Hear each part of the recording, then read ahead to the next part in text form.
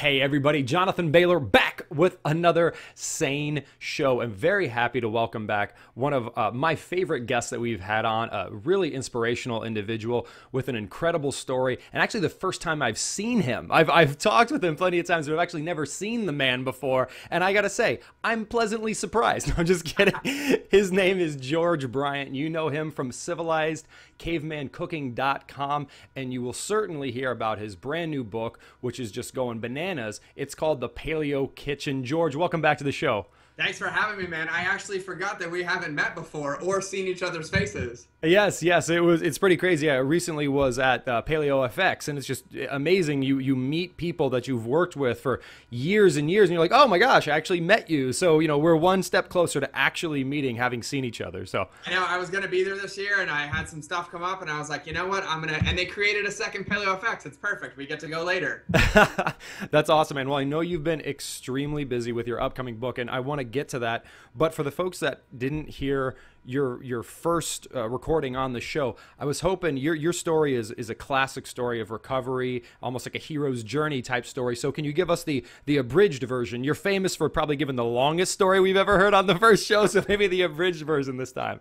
I've been practicing my elevator pitch for a while now because I'm going to be on book tour, so I got a really short version. So to keep it short, so I'm 30 years old now. I just got medically separated from the Marine Corps after 12 years of active duty in July.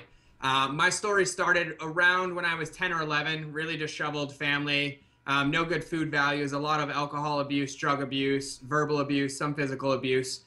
Just really developed a pretty bad paradigm about myself and belief system.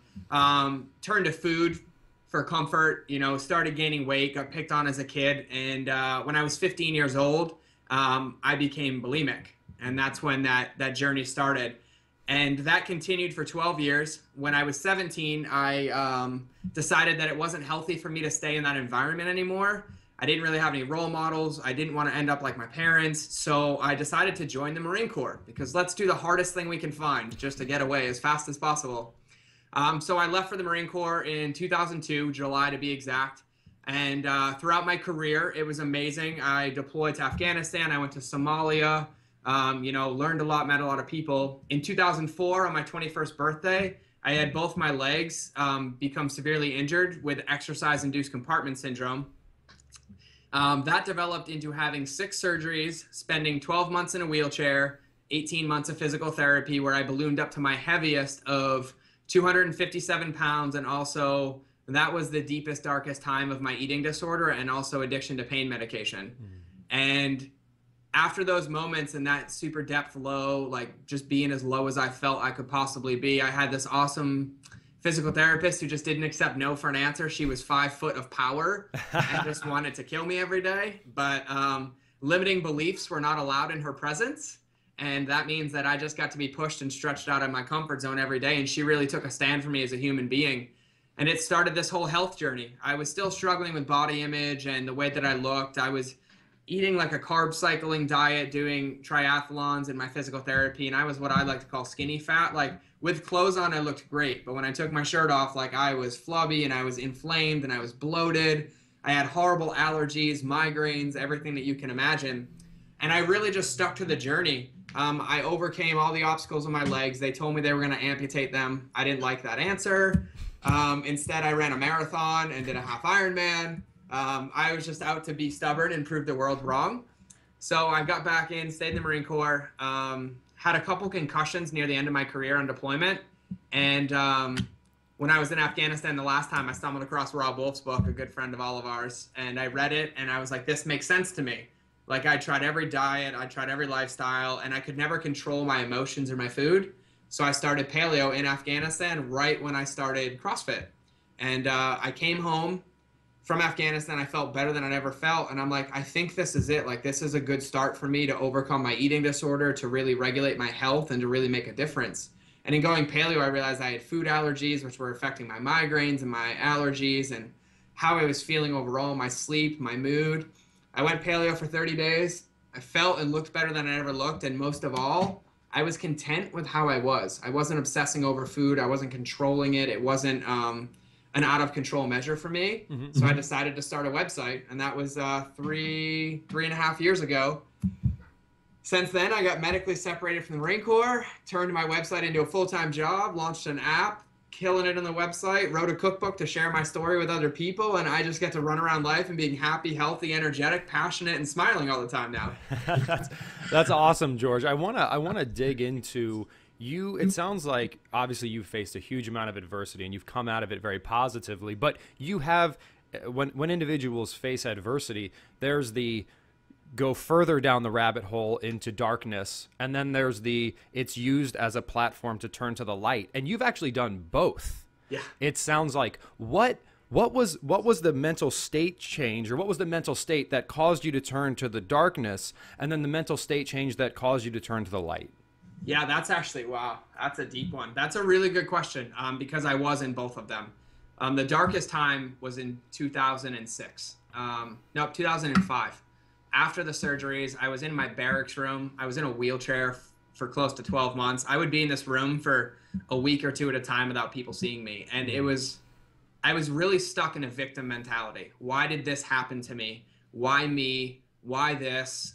I didn't do anything to deserve this. My whole life, people have been beating me up and abusing me. Like, why do I get it again? Like, why? And that's really when it got the darkest for me. And I just kept validating my story. You know, I had this belief that I was alone and that no one loved me and I was going to get beat up every day. No matter what happened, something bad was going to happen to me. So I went through life thinking that, and I validated it every day. I'd keep taking pain pills. I'd keep eating pizzas. I'd keep throwing up. I'd keep ignoring people.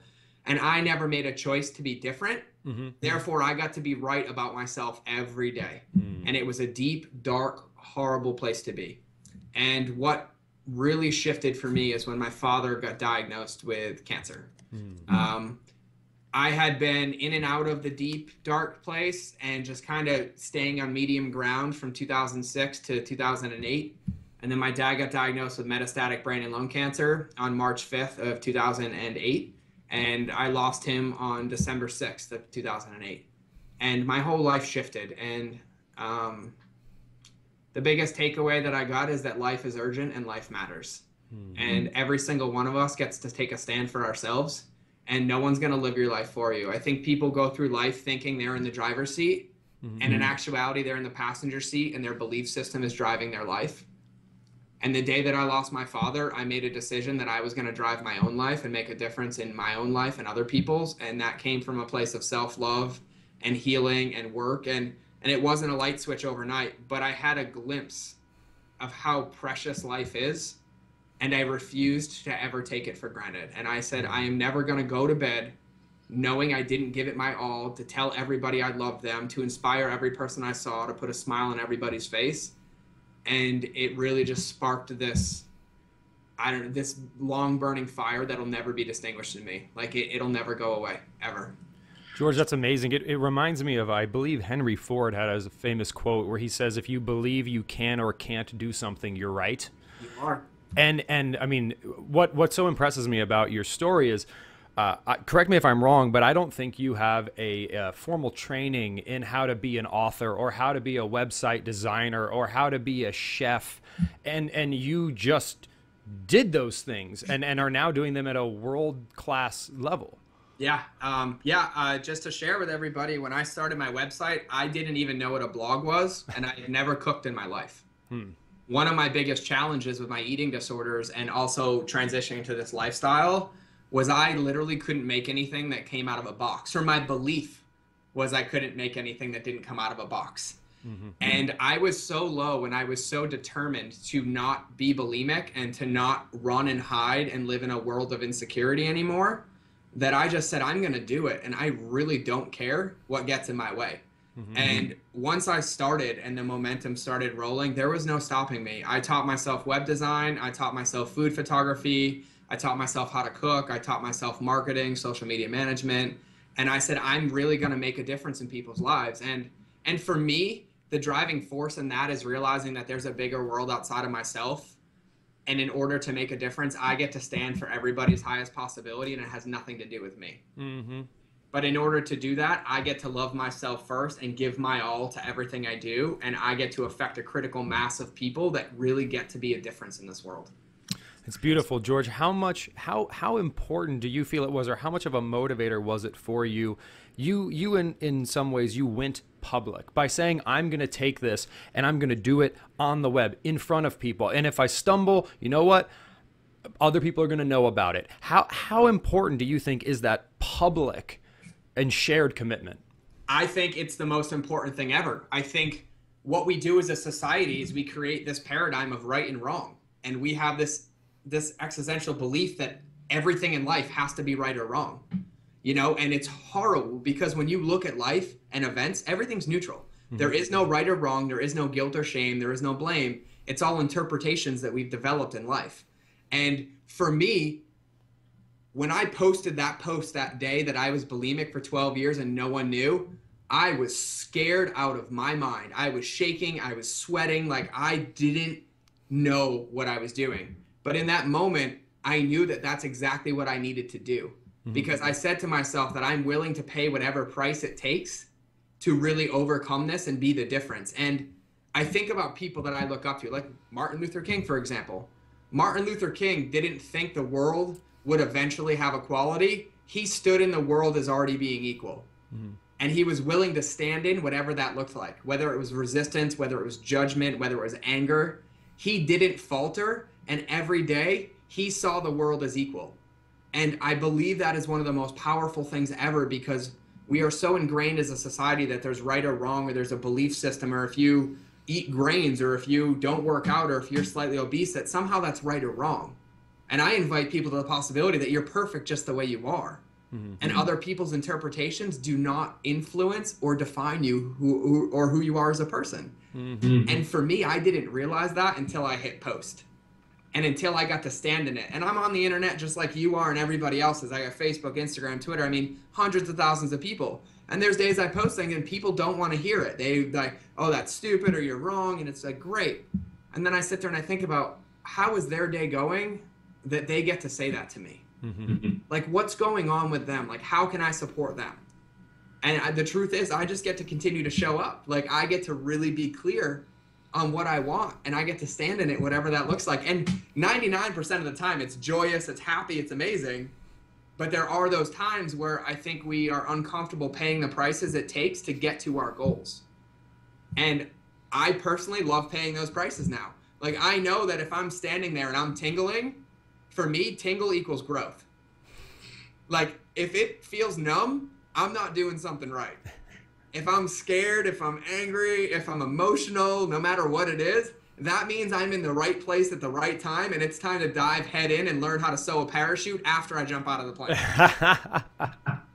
I love that, brother. Well, there's a bit of an irony here, and I'm real excited to discuss it with you. And that's, you talked about, this not good nor bad, just being in the middle, being in the moment, being accepting. Well, for people who are maybe not as familiar with your book, they're like, oh, the paleo kitchen. So, the paleo diets, they may have this perception as this very rigid and dogmatic approach, and that in the book you make jokes about vegans and vegetarians and how they're wrong or bad.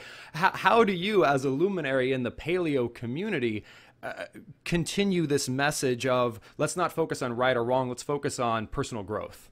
Yeah, and I love it, because I didn't even realize what Julie and I were creating when we started this book, but we went into the book with the mindset of everything gets to be fun. And that's where we started at. We said no matter what happens, that everything in this book gets to be fun, whether it's cooking with someone, cleaning with someone, messing up a recipe with someone, overindulging in desserts with someone. The basic premise is just to have fun. And I think that as a society and as this paleo movement grows and it becomes mainstream, people are really getting attached to the labels and the dogmacy of it, and like really attacking that. And what I invite people to is that, really, for me, as a visionary or whoever I am in the paleo community, I want people to be awake. I want people to be present and conscious. I just don't want people to be a mindless robot making decisions based on someone else's knowledge, research, or recommendations. So if that looks like paleo or primal or vegan or vegetarian, I'm gonna high five you, hug you, and support you. Like, I don't care. I have coconut sugar, we have coconut sugar in the book, we have vegan recipes, vegetarian recipes, paleo recipes that the paleo police are gonna attack me for, and I will willingly go, like, hands crossed. And I just refuse to stand in the fact that we can't have everything, that we as adults and as human beings get to choose. You know, like we don't choose paleo because we want something. We choose paleo because we choose paleo. Mm-hmm. And paleo gets to be whatever you want, and you don't have to justify your decisions to anybody. Mm-hmm. No one. I choose to eat chocolate chip cookies because I choose chocolate chip cookies. And I know the consequences, I know the actions, I know the health ramifications, and I get to make an educated decision as a human being. Mm-hmm. You don't get to judge me for that.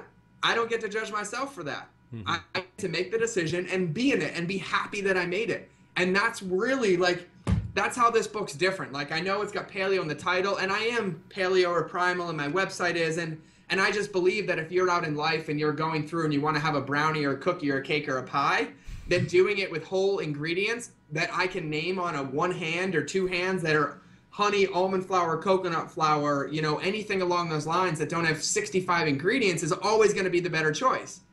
So I'd rather give you alternatives and give you better decision making and allow you to have things that will nourish your body or reduce the amount of negative consequences that you have so you can continue on your path. Yeah.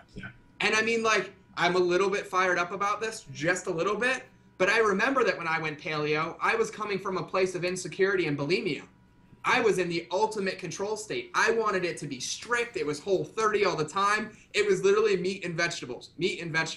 And I was not living my life. I was not happy. I was miserable. I was controlling an outcome. It was all attached to something that I really had no control over. It was miserable. I want people to love food. I want people to be in a state with their body that is joyous and happy so they can digest their food the way that they need to. I don't want something negative or a negative annotation or anchor tied to eating. I don't want something negative tied to cooking so you're afraid to get in the kitchen and you go get fast food. I don't want that. I want happy, I want fun, I want joyous, I want excited, I want energetic. Like, I want you to mess up a recipe and laugh about it. Slather some bacon on it and eat it anyways, and you'll never make the mistake again, but you don't get to be wrong or don't get to think that you're a failure with our book. You get to know that it's fun. You get to know that if you make the mistake, you'll never make it again. You're going to eat it anyways, and you're going to learn, and you're going to move forward, and you get to be happy about it. Yeah. You know, you really get to shift that mindset into a place of positivity and love, not insecurity and fear. And I don't care what that looks like in the paleo community. Like, I don't care if I get ousted. I don't care if I get, like, deported from the paleo community. Like, I'm going to stand in that possibility no matter what, that people get to make decisions, whether you're vegan, vegetarian, standard American diet, Atkins, I don't care. But if you make one choice, if you make one recipe from my book, you're already making an informed decision and supporting yourself and your lifestyle, and you might not even know what that looks like yet. Mm-hmm. It just takes one. Like, it took one for me. You know, it took one person to ask me a question about why I felt like crap. And it took one person for you to shift your mindset to a possibility. And we do it every day, and I'm just going to hold everybody there. George, I really love this message of happiness and positivity, because both you and I and a myriad other people on the internet who are in this health field, right? Health should be analogous with happiness. Yeah. And isn't it ironic that these supposed healthy activities that, dare I say, hundreds of millions of people are engaged in don't at all result in happiness. In fact, they result in misery. Yeah, and the thing is, like, it's so deep. Like, we're talking about a paleo cookbook, and we're getting into limiting beliefs and paradigm development as a child for what holds people back. But really, like, when I got to look at my life, I was a CrossFitter. I was competitive. I was going to regionals. Like, I was in it, like eating paleo, doing zone, going, like, I was that. I was like the guy in the vision that I always wanted to be. I had the six pack and I was perfect. And if I CrossFitted, people knew I was a bad guy. Like, I was in it. And I was like, I was miserable, absolutely miserable. People ask me how I stay in shape. I have fun. I go to the trampoline park. I walk around my house on my hands. I do pistols. I roll around. I do cartwheels in the grass with my friends' kids. Like, I don't put a label or a box on anything. Movement is fun. Life is fun. I shut my phone off. I shut my computer off, and I go outside. I go for a hike. I go for a run. I walk. I do handstands. I just act like a little monkey. And acting like a little monkey has kept me in better shape than I ever could have been in before. And I can't ever imagine going back to this. I have to be 4 days a week or 5 days a week or 6 days a week. And really, it was all anchored in a belief that I had about myself, that I wasn't good enough with how I looked, or I wasn't good enough with how fast I could already run, or I wasn't good enough with how I looked in my clothes, or how much weight I could lift. And the truth is, and I said it before, we're all perfect. Right now, we are perfect. And until we accept that belief, you're never going to grow, ever, because it's always going to come from a place of insecurity and not love. And love starts internally. Like, there's no external factor that gets to influence your life. It all starts here. And then once you have it here, you get to radiate it and share it with other people. And it's not talking about it. It's not like just being around it. It's just being it. Like, it's infectious and it's energetic, and people are just attracted to you, like one of those bug zappers that kills all the bugs. Like, you're a bug zapper, and you get to bring people in and energize them and support them and like motivate and inspire them. And it's just all through your way of being. It's not doing, it's being. It's having a mindset and coming from a loving and passionate and really energetic place. George, speaking of beliefs and being, where can we go to learn more about all this goodness? Because clearly we have gotten into this beautiful metaphysical discussion here, which I'm sure we could continue on for 6 hours. This is awesome. But at the other, there's also this book coming out, and you've got some websites. So tell us really quickly where we can get more information. Yeah, I'm super stoked. There are recipes in the book, I promise. There's 125 of them. Like, it's not this really deep metaphysical personal development journey. There's delicious food. The book is called The Paleo Kitchen. It's on thepaleokitchen.com. And I'm super excited. Julie from Paleo OMG is my co-author. None of it would have been possible without her. We worked tirelessly on this thing. She flew out from Colorado for 7 trips to California. We'd hammer out 6, 7 recipes a day. We'd photograph them all. Like, we put our heart into this, and we made all brand new recipes. Aren't on websites, aren't on our websites. Like, we really put love and passion and fun into this. And we gave people amazing alternatives. It's available barnesandnoble.com, amazon.com, Costco's worldwide, on release date June 10th. And I'm just super excited. You know, like, I don't, here we go. That's heaven on a cover right there. It's the only printed copy I have right now. And that's heaven. I got to make those pancakes like 4 times to get the perfect photo. And that is pure bliss and nirvana in your mouth right there. And the Paleo Please might get upset, but you get to eat blueberry pancakes and you get to be happy about it. And I want to high five you when you post a picture of it online. I love it, George. Well, one more time, give us those 2 URLs. Yeah, so the book is at thepaleokitchen.com. And then my website is civilizedcavemancooking.com, where you can find all of this stuff. You can come give me a high five or email, and I'll write back and do whatever I can to help you, inspire you, laugh, smile, joy, whatever it takes. Beautiful, George. Well, hey, brother, thank you for being the change we both want to see in the world, man. That's just awesome, and for sharing your time with us today. Thanks for having me, bud. It's always a pleasure. Listeners and viewers, I hope you enjoyed this wonderful conversation as much as I did. Certainly a passionate and enjoyable one. And remember, this week and every week after, eat smarter, exercise smarter, and live better. We'll chat with you soon. Bye.